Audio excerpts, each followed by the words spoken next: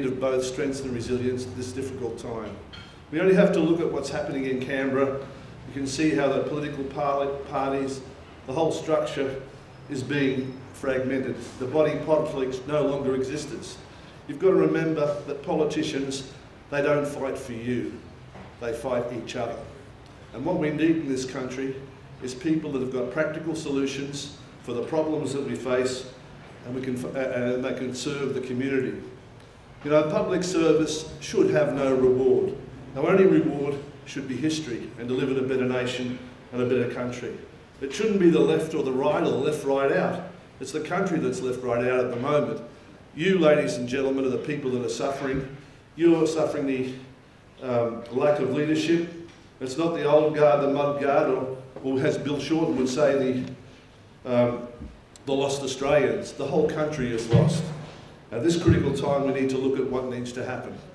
First of all, I'd like to talk to you about a couple of critical issues that face the nation and how we can solve them. There's the drought. We know that the Liberal and Labor parties spent $50,000 million on the NBN. Can you imagine that? $50,000 million on the NBN, but they spent $200 million on the drought, protecting Australian farmers. When I was a member of the House of Representatives, I put forward a bill called the Australia Fund. It's there on Hansard. And the idea was to put government money in the Australian Fund so that when we had a drought, we could use that money to support rural communities, to buy fodder, to import food, because we realised that our agriculture industries are national assets that have to be protected. What we find today is the rural industry of this country is hanging on a cliff, where the Chinese government and others are waiting for our drought to get worse so they can pounce and buy the heritage of our country that was first established with John MacArthur and others when they reached this nation. And it's a national disgrace that our government is standing by spending $50,000 billion on the NBN we don't need. So it starts from the first proposition, that these people don't work for you, they work for each other. And I've sat in the House of Representatives and I've met them, and there's not one of them that I'd give a job, any of the jobs I've got. And what's worse, they know it. They know it. And that's what they fear, being defeated at the polls and having to work and do something honest for a change. I remember a dinner I had with 3 Labor senators. We all sat there having a jovial time. They told me that they'd been in the Senate for 15 years, but they hadn't said anything. I said, what do you mean you hadn't said anything?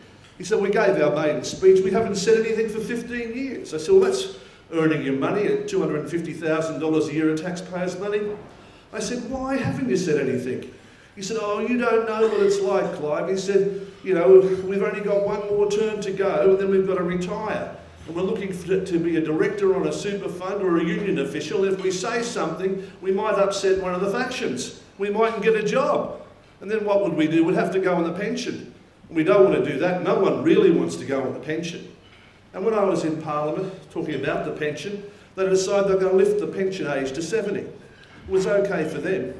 I asked the Prime Minister a question. I said, Prime Minister, if we're going to lift the pension age to 70, why don't we make it the super entitlement age of parliamentarians as well? They said, don't go there, boy, don't go there, Labor Party said, the Liberal Party said. Because they don't care about you. They only care about each other. And when I left the House of Representatives and the press came around and said, why did you ask the Prime Minister that question? They said, because I wanted to bring the pension age down to 39, what the average age is of parliamentarians now that are getting some of their super in the last Parliament. And that's a disgrace for this country, you know? So we've got to do something about the drought and about regional Australia, and one of the policies that we have is zonal taxation. If you visit Sydney or Melbourne, you'll see their infrastructure is choked, the roads are congested, there's 50% unemployment in Melbourne, and they've got real serious problems. Yet if you go in Western communities in New South Wales or in South Australia, you'll see there's plenty of infrastructure, where hospitals are half full, roads are emptied. If you go to Townsville, where I'm from down the road, you'll see that in Palmer Street, half the shops in the main street are empty. So we want to bring in zonal taxation, not just to help rural communities, but to help the cities as well. To take some of these people out of the city and put them to work in this country. If you visit the United States and you drive from New York to Los Angeles, we've got a decentralised country where it's vital with industry, where wealth is being created. And it's a fact that 85% of the wealth of this country is created outside of capital cities. 85% of the wealth. But what's the focus?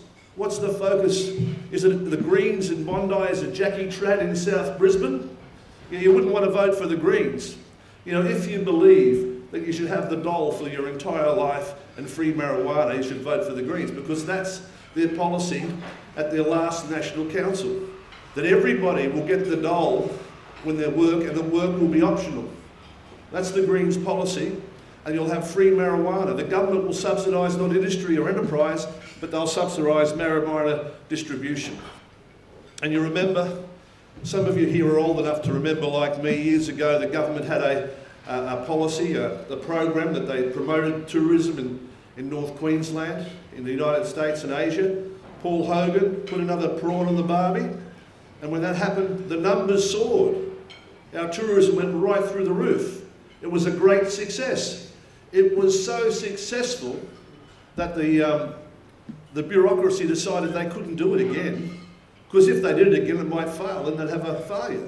Better to live for 30 years on a success and not worry about the people of North Queensland. So our government should be doing more. I've just come back from Italy, where I visited the Leaning Tower of Pisa. 50,000 people a day are seeing the Leaning Tower of Pisa. But what is the Leaning Tower of Pisa compared to the Great Barrier Reef? Why aren't we promoting our country, promoting our people? And we're saying how great it is to be an Australian, what it means to stand for something. And that's why we have to make a stand, ladies and gentlemen, at the next election. That's why we're running candidates in every seat in the House of Representatives. That's why our party, really, when we launched it only 4 to 6 weeks ago, now has 5,000 members. That's why we've just completed a campaign in rural New South Wales.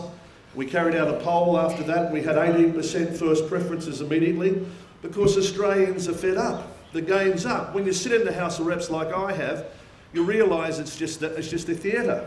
The Labor and Liberal guys go out for dinner every Friday night together, and the deal is that you scratch my back while you're in government, and I'll scratch yours and stuff the people. That's what it's all about, really. And when you're sitting in the House of Representatives, you've got the Speaker, you've got a box on your left and a box on your right which have unelected people in. You don't know who they are. They're faceless people, but they run the country. There's 12 of them from the Labor Party, 12 from the Liberal Party, and they write the speeches for the parliamentarians. They're handed over and they read them word verbatim. And if they don't, they get thrown out of their party. They lose their endorsement. They don't represent you, but that's what happens. But I was an independent member of the House of Representatives. You're not supposed to have them. I was actually an Australian. And I used to ask a question. They allowed me to ask a question once every 14 days. But I wasn't allowed to have an apparatchik to sit in the box to tell me what I should do. I could say what I wanted. And every time I said something, they cringed. And every time I did anything for this country, they went out to malign me. The Liberal Party, the Labor Party, the media, the whole lot. Because the whole lot are in it together. And only now are the Australian people realising what I was saying in 2013 was right. Only now are they understanding, as their life gets worse, as their country loses its moral fabric, that we have to do something about this as Australians. And Australians have really started to hear it and feel what's been happening in the bureaucracy with high power prices. And no one ever tells you why a power price is so high, so I'm going to explain it to you so you know the true story. You'll remember a time when you only used to get one power bill, and that was the supply of energy about 8 or 10 years ago. Today you get 2 bills. You get one for power and one for distribution. Why is that? And the bill for distribution is nearly as high as the bill for the power. That seems a bit crazy, doesn't it? Well, about 8 years ago, the Australian Council of State Governments all got together, and they received a presentation from some US and European contractors in the power and electricity industry, saying that they needed to redo all their distribution in Australia and upgrade it. It was going to cost them $20 billion to do it. All of the politicians, none of them having any experience in business, said, gee, that's a good idea. Would you like to study us and tell me how we do that? And they came back and they said, it's going to cost $20 billion US to upgrade the distribution in Australia. And they said, gee, we haven't got that money. Can you give us the money? And they said, we can. We can. You haven't got to pay anything. We're just going to give it to you at a 15% guaranteed return for 30 years. And it was done. And you, ladies and gentlemen, are paying that 15%. While interest rates at the moment are 2 to 3% for the Australian government, we continue to pay 15% for the upgrade of the energy and the distribution of power in this country. And that's the first reason why power is so high. If you weren't doing that, if you're paying that at 2%, it would only be 40% less in your power bill as you're currently receiving. The Greens, the Liberals, the Labor Party all talk about coal-fired power stations. I'm going to talk about that in a minute. But even if you had coal-fired power stations, you wouldn't be solving the problem. None of them will address this problem. None of them will have the courage and guts to say that this is an unconscionable contract, which rips off the Australian people, which deprives our industries of competitiveness, which takes away the jobs for our children and the aspirations we might have in the future. No one will say that because they don't want you to know. They don't want you to know what a real government should do. And a real government should call those contractors in and say, for 10 years you've been ripping off this country and it's got to stop, and we'll pass legislation and we'll pay out the debt now, and then we'll be paying 2 or 3% on that money, and electricity prices will come down and new industries will be established in this country that can be competitive. That's what's got to happen, and that's the first part of the power puzzle. The second one, of course, is to do with upsetting the Greens and others about renewable energy. And I've stood on a platform with Al Gore, the former Vice President of the United States. I've also promoted renewable energy to a certain extent. There's no reason you can't have some renewable energy, like 5 or 10%, or something of the mix. But you know, this country is the world's biggest exporter of coal. You know, every year our coal exports have increased 10% a year, and that increased coal, the current coal, is burnt in Japan and China. It's primarily burnt so Japanese and Chinese citizens can have cheap power, while we pay high power. That's what it's used for.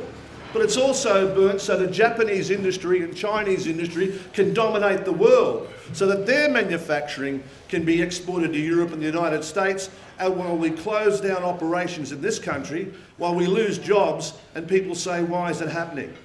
It's happening because you've got politicians who have no competence at all to deal at this level, who haven't any experience in business, who don't know what they're doing. So why is it that Japanese and Australian and Chinese citizens can have cheap energy with Australian resources and Australians can't? Are we second-class citizens? Is it because many Chinese companies have donated money to the Liberal Party? Is it because they've donated money to the Labor Party? Is it because, for example, Bob Hawke serves on a consultative council for the Chinese government, where Bob Carr also does the same thing, where Andrew Robb is chairman of the Port of Darwin, and they've sold the port to the Chinese government, despite our American allies being upset about it.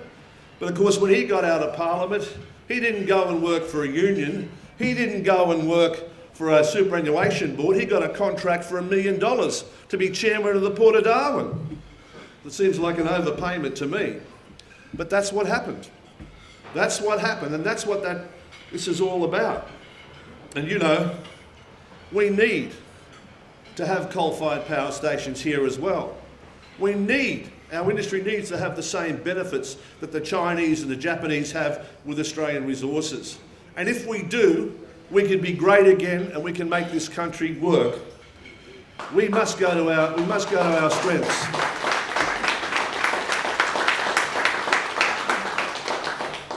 And more importantly, our citizens and our elderly citizens who can't afford. I had dinner with a woman 3 weeks ago in Canberra, who was 86 years old, living on the pension. I took her out for dinner and she couldn't afford to run her heater at night. She couldn't afford to run her heater at night because of the cost of energy and power. And there are people in Victoria and Tasmania, much colder climates, elderly people, that with their pension can't afford electricity to run the heater, to have heating, to run their electric blanket, that are suffering every single night because of the greed of the contractors, the greed of the public servants, the whole lot of them really. They're all crooks, you know, they really don't care about you. Just go back to it again, ladies and gentlemen, $50,000 million on the NBN and $200 million in all of Australia for our farmers. Just go back to that. That tells you one thing, that they don't care about you one bit. People in this country don't matter to our politicians in Canberra. And you know, I'm the most heavily criticised person in the country. And why is that? Because all my billboards across the nation say two things, two highly controversial things. They say, make Australia great or put Australia first. I am an Australian. Like the person who welcomed me to country, I have a close association with the land where I was born. And as all Australians do, I want to put this country first. I want to put your interests before the Chinese and the Japanese. And why shouldn't our members of parliament do it? And why shouldn't we be prepared to make it happen? And there's only one person that can change this country, that can make it different, and that's you. You've got the power as citizens, as individuals, to do something about the country that you love. And why shouldn't you do it? Now, I through good fortune or hard work, or whatever you want to call it, I'm the wealthiest person in Queensland. I've got over $3,000 million of assets, but I'm an Australian. So why shouldn't I spend the money required to make sure that we try to claim back this country? And the next election, I'll be spending between $50 to $100 million. We'll have double the money of the Liberal and Labor Party, and we'll, regardless of what the media says, we'll get the message out so Australians can know for a change what the truth is. And I know what the truth is. I've been there and I've seen it happening. There are so many opportunities that have been thrown away. When I was in Canberra and having dinner with the US ambassador, he said, we're looking, Clive, to have a new Navy base somewhere in the Pacific, but the Australian government doesn't think we should have it in Australia. We think North Queensland might be a good place. I said, what's it involve? He said, about $10 billion of investment. I said, but there's another problem we're facing, and we're facing that problem all over Asia. The US Congress has decided that our fleet must have renewable energy. They've enacted through Parliament that we must have ethanol or something like that. Where could we get that in Australia? Of course, we could get it from our sugar industry, which is set up here in North Queensland. So the opportunity's there, not just to have $10 billion investment, not just to cement our defence ties with the United States, but also to save our sugar industry. What's wrong with a member for Leichhardt? What's he doing with his head in the sand? Doesn't he care about the sugar industry or you people here? Why have I got to come up here and tell you what's happening? Why isn't he keeping you informed? And even Bob Katter, why doesn't he really get to the point? And the point is, this could be jobs for Queensland. This could be jobs for Cairns. And that's what we need. Jobs, and we need future. Why is it when I travel around Australia and I go to rural districts and places like Cairns, families are breaking up. Children are going to Sydney or Melbourne, leaving behind their parents. Why is it? Because the opportunity's gone. That we don't realise that this country is everybody. It's everybody in North Queensland, as much as everybody in the Pilbara, in Western Australia, or whether you're down in South Australia. All of us should have the same rights. All of us should have the same opportunity. We're not all born with the same gifts, but we should at least have the opportunity and the rights to do all we can be. So, zonal taxation, the other part of it is our policy is that it's to give people living outside capital cities more than 200 kilometres a 20% lower tax rate. Because we want to give an incentive to establish industries in the region. Because we want to cloak up the congestion in the cities. And we recognise that that's a great way to do it, to provide the incentive. Now, there was a time in the 1960s in this country where people graduated from university, when they went out to work as doctors in rural hospitals, with our engineers on major projects, and there was a real incentive to do so because they paid a lower grade of taxation. That was a time when our budgets were balanced, that was a time of growing our economy, and that was a time of optimism. And what's wrong with optimism? What's wrong with opportunity? And of course, one of the biggest opportunities in Australia, if you're Chinese or Japanese, is buying Australian resources or minerals, exporting them to Japan and China, and processing them into a final product. So rather than sell our ore for something like $40 to $100 a tonne, we should be selling our final manufactured nickel or cobalt or iron or steel at up to $20,000 a tonne. We should be taking our resources from Queensland and from Western Australia, not shipping them all to Asia, but shipping them, some of them, to Victoria with this chronic unemployment, to New South Wales and to other parts of the nation, so that we can have a better return as citizens, so that our children can have increasing prosperity, and so that we can rate a lot stronger than we do in the world's trading markets. So that's one of the things that we believe in. If you go back to 1913, the Commonwealth Government provided guarantees for BHP to establish processing here in Australia, because sometimes you need to borrow $5 or $6 billion to do it.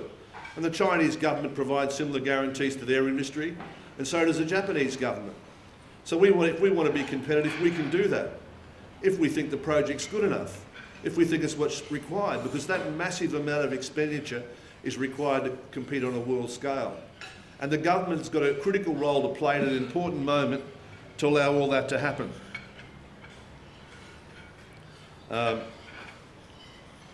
You know, since we've started up the party and we've got going, many people have raised a number of questions. They've said, what about, you know, one nation? What about the Katter Party? And of course, it's totally wrong to have an individual party that depends on any one individual too much. You know, because we've got the Cory Bernardi Party, we've got the Katter Party, we've got the Hanson Party, we've got the David Leinholm Party, we've had the Glenn Lazarus team, the Jackie Lambie team, whatever. We want a party that unifies all Australians. With the United Australia Party, I'm happy to stay here and work hard for the next 3 years or for a term in Parliament to get things going, but I'm 65. I don't have any ambition left. Right?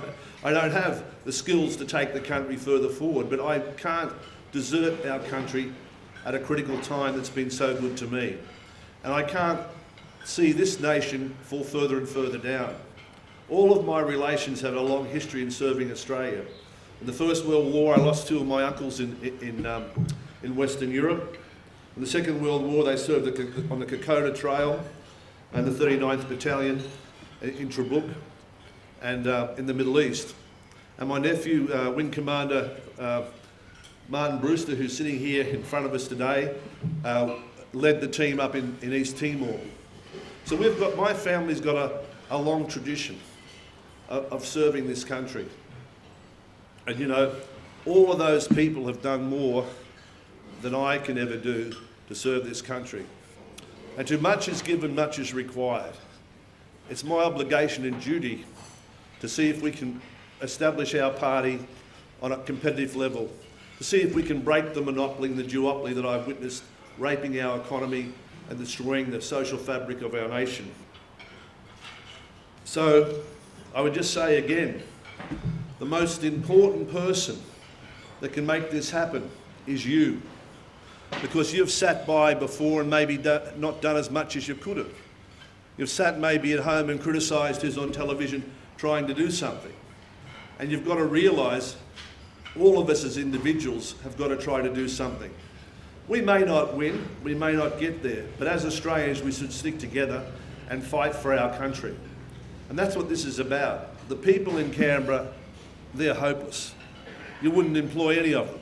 You know, I've met with them, I've sat in the House of Representatives with them, and none of them cares about anybody. I can tell you that for a start. All they care about is their jobs.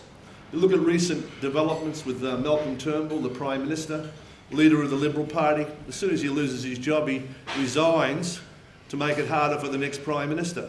That's loyalty to the party. That's loyalty to the country, if you really believe that they're doing the right thing. I don't. It really is. And then he gets over to New York and he rings up and says, look, you've only got a majority of one. Just challenge them in the High Court and get rid of Peter Dutton and the government will fall apart. That's great, isn't it? Here's the leader of the government saying the government will fall apart. It doesn't matter if you like Malcolm Turnbull or you don't like Malcolm Turnbull. I'm not attacking him on his policies, I'm attacking him on his loyalty for what he stands for. And some of you people in this room would have voted for Malcolm Turnbull at the last election. And some of you people would be disappointed that we've had 5 Prime Ministers in such a long time. I'm disappointed as an Australian.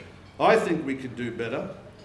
And we've got to get rid of these professional politicians. You know, they're like a big stew. If you put a big stew on cooking it enough, I don't know if you've ever done that with a billy and some damper, you've been out there, you cook it long and long enough, and you know what rises to the top. You've got to skim it off before you eat it. And that's what these are, guys. They've been in politics for 20 or 30 years and they've risen to the top, but they're the scum of the lot that went into politics. I can tell you that. The scum. They're not the top, they're the very bottom of what should be leading this country. I don't really care who's Prime Minister. I don't really care who's the Minister for anything. All I care about is that we get the right policies for this nation and we get the right things happening. You may see when I'm on television from time to time, everybody criticises me and say how terrible I am. It doesn't worry me. All you need to be happy in life, I can tell you, is to have someone that loves you, a good meal every day and a warm bed. That's my philosophy. So beside that, I don't care. I'm not frightened of anything.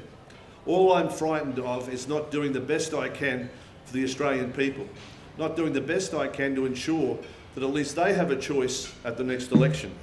And you know, things have been very positive for the United Australia Party. We really only started the campaign about 8 weeks ago, and we looked at a number of areas of Australia which would first test our techniques and see what we're doing as a party before we embarked upon our national campaign in January.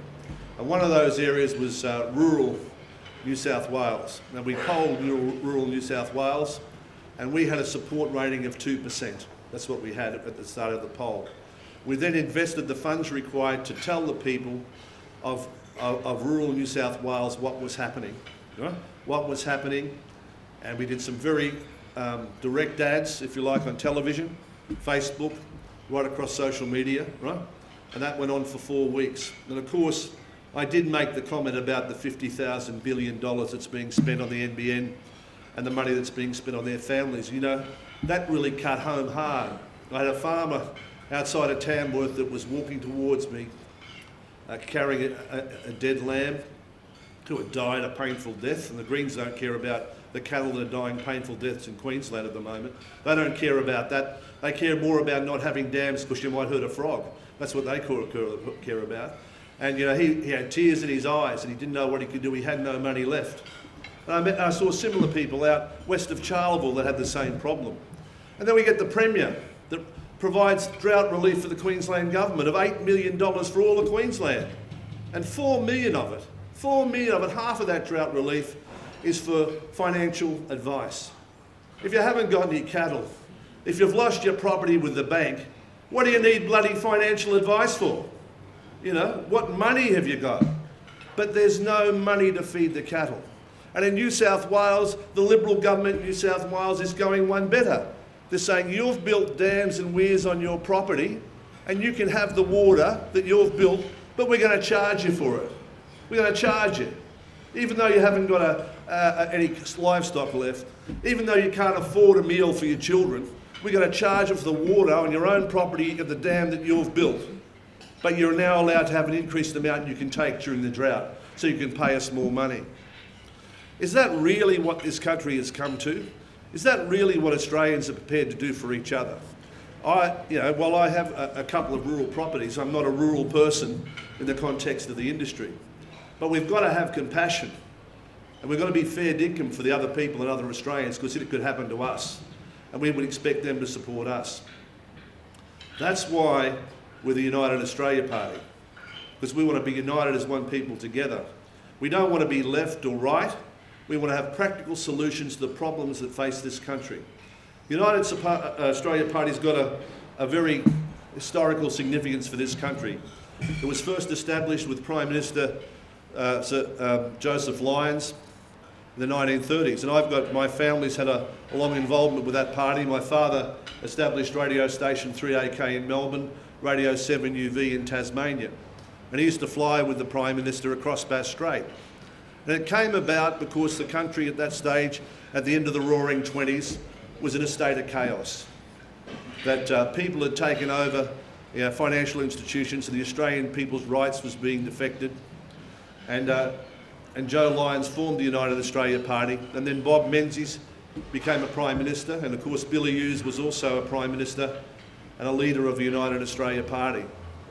Eventually, the Liberal Party took over and the United Party faded away.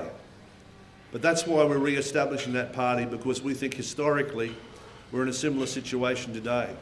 But it's just important as it was then for Australians to unite and be one team together.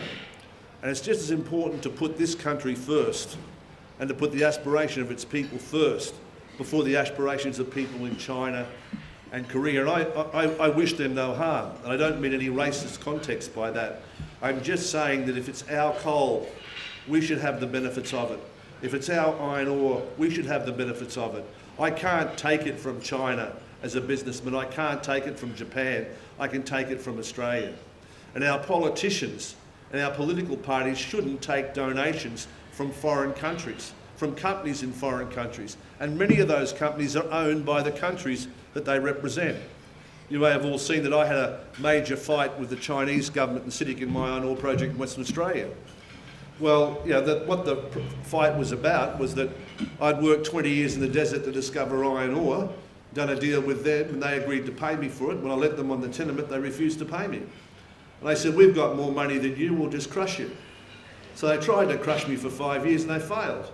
The West Australian Supreme Court ordered they pay me $400 million a year for the next 30 years as a starter. And they should have too. It wasn't so much about me having $400 million a year or being expensive, it's about the sovereignty of this country. We can't let foreign government-owned corporations walk into our country and destroy our companies, destroy the fabric of our way of life, buy our politicians, you know, and buy our media and put bad press reports out about our citizens.